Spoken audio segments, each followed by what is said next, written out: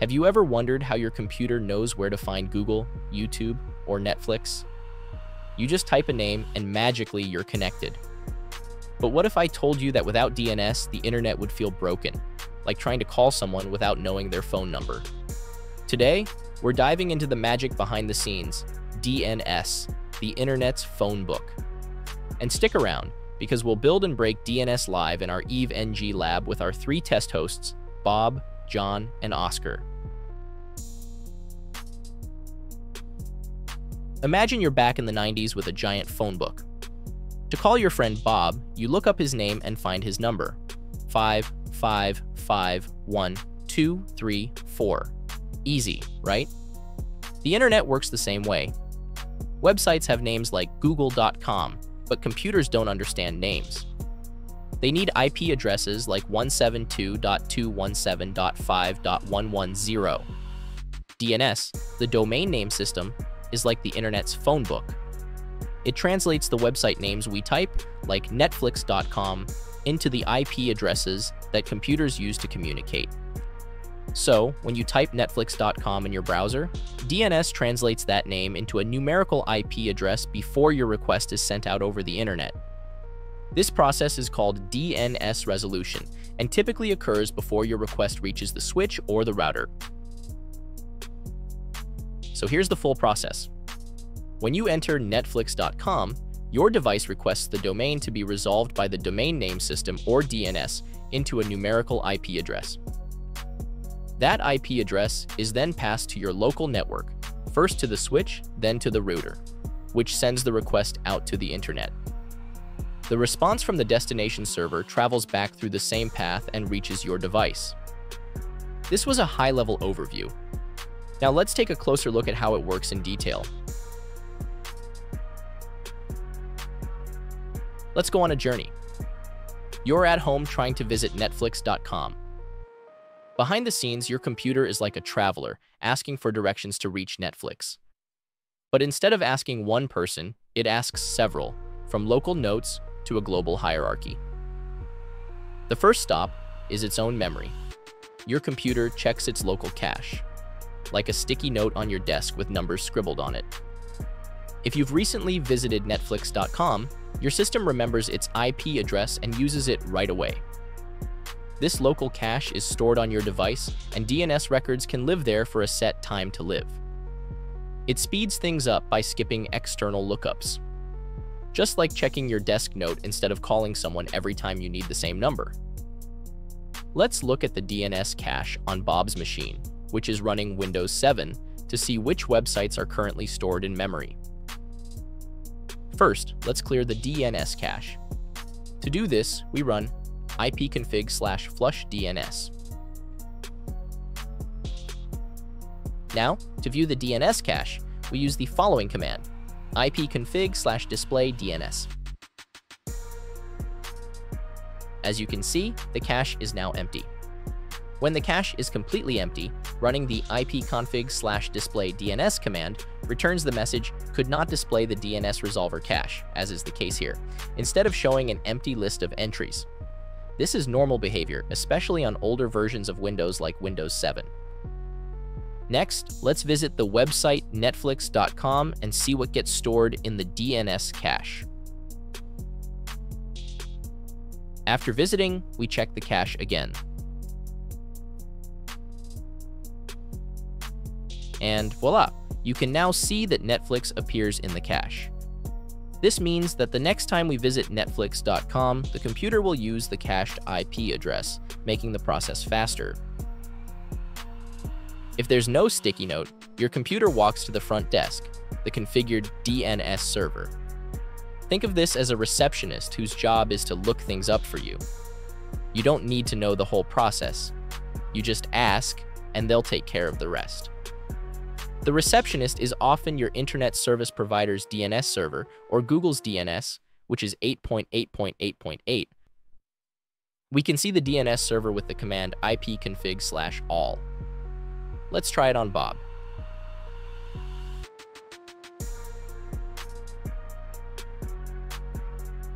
As you can see, the configured DNS servers on Bob's machine are 8.8.8.8 and 8.8.4.4, which belong to Google Public DNS. This means Bob's computer uses Google's DNS servers to resolve domain names. A DNS server translates human-readable domain names, like Netflix.com, into numerical IP addresses so the browser can connect to the correct server.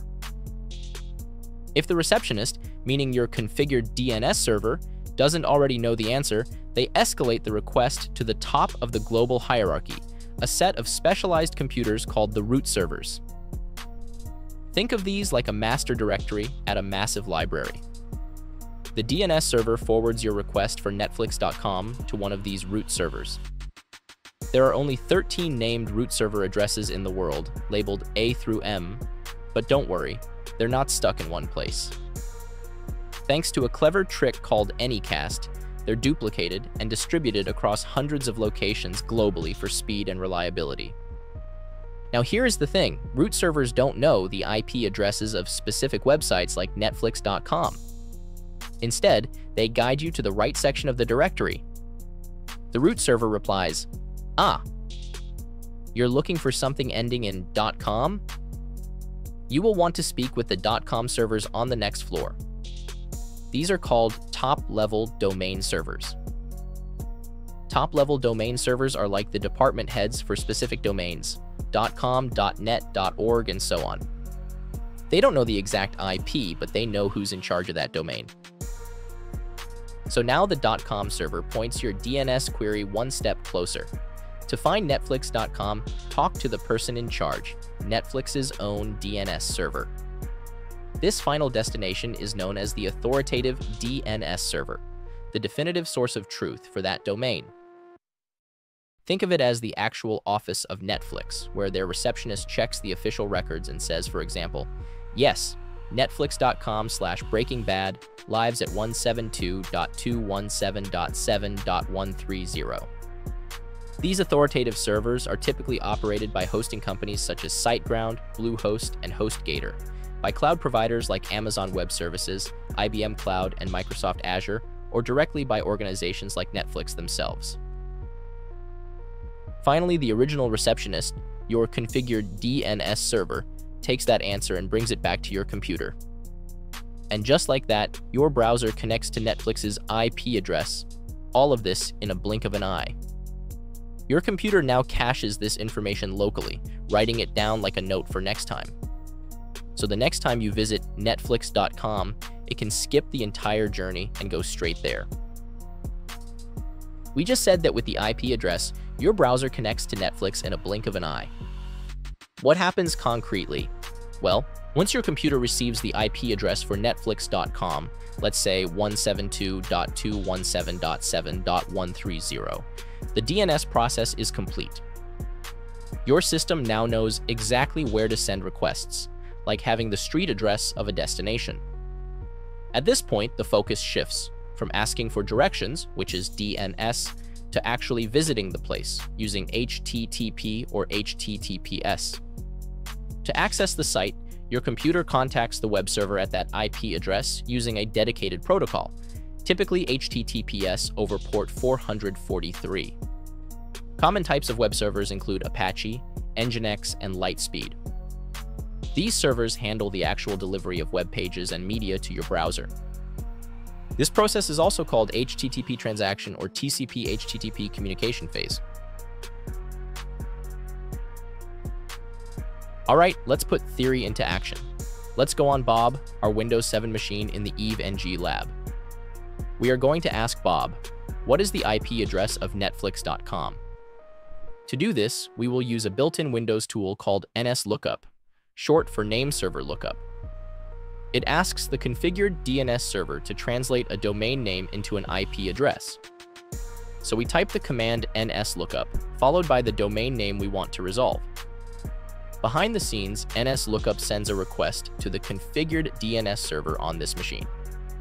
In Bob's case, that's Google's public DNS at 8.8.8.8. And here's what we get back in the output.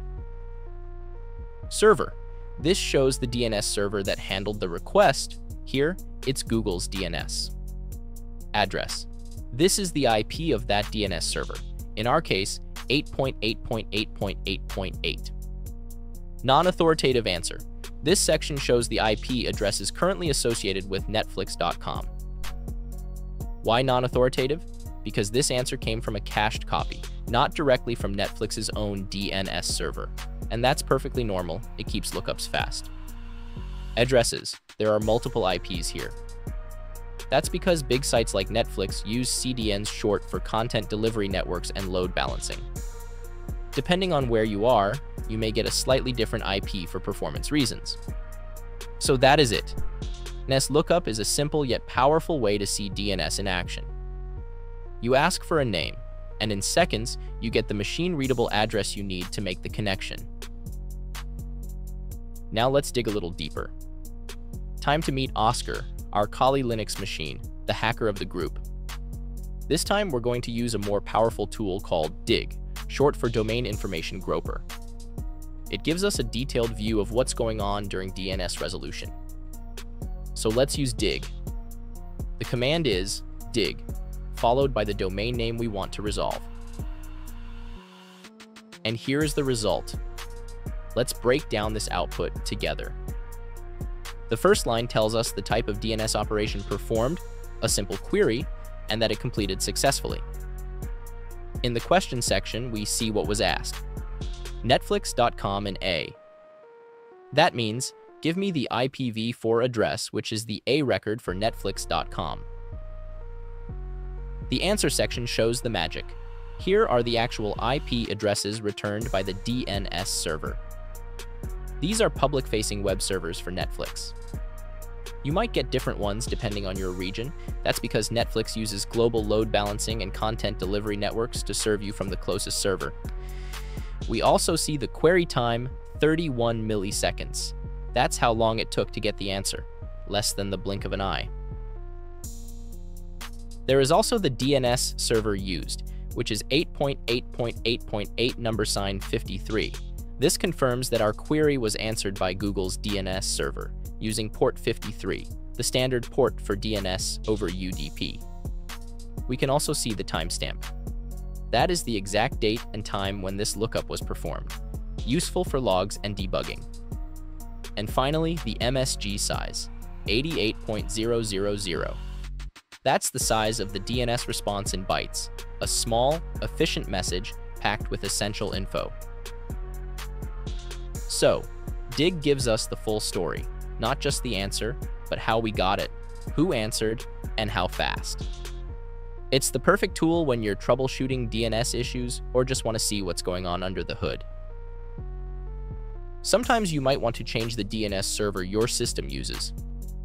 This can be done to improve speed, enhance privacy, bypass censorship, or troubleshoot DNS issues. For this demo, I'll use google.com instead of netflix.com.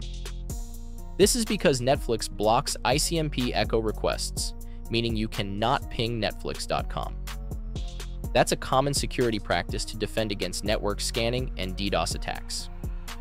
But luckily, we can ping Google. Let's try it. Perfect, the packets are going through.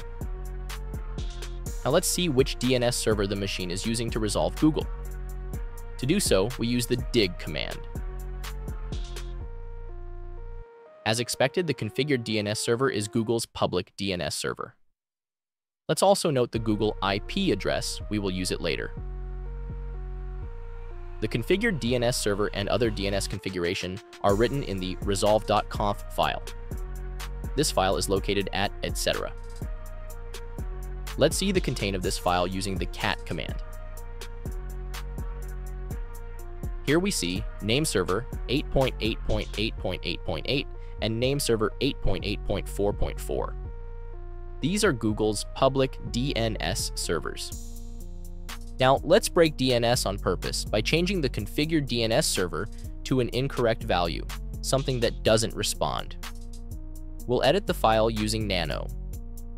Now replace 8.8.8.8 with something invalid, like 8.0.8.8. Then save and exit. Let's verify our change using cat again.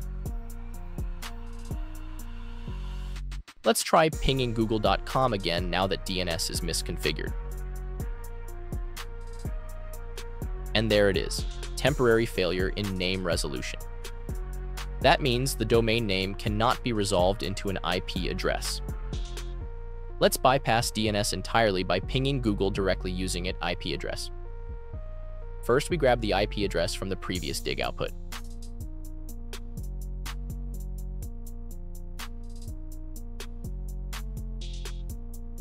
Then we ping Google using this IP address. Success! The ping works using the IP address, even though DNS is broken. This clearly shows that DNS is just the translator. Without it, we need to speak raw IP. So, in this test, we proved how critical DNS is. When we broke the name server setting, google.com became unreachable, even though the network itself was fine. This is exactly why understanding DNS troubleshooting is such a powerful skill, especially in security-focused environments like Kali. DNS is the invisible hero of the internet. Without it, we'd be stuck memorizing long, messy IP addresses. From local cache to root servers to final lookup, DNS makes the internet simple, friendly, and fast for humans. And now, you not only understand it, you can test, troubleshoot, and tinker with DNS yourself. If you enjoyed this deep dive into DNS with EveNG, give this video a thumbs up, subscribe for more networking labs, and drop a comment if you want a video on DNS attacks like spoofing and cache poisoning. Bye-bye!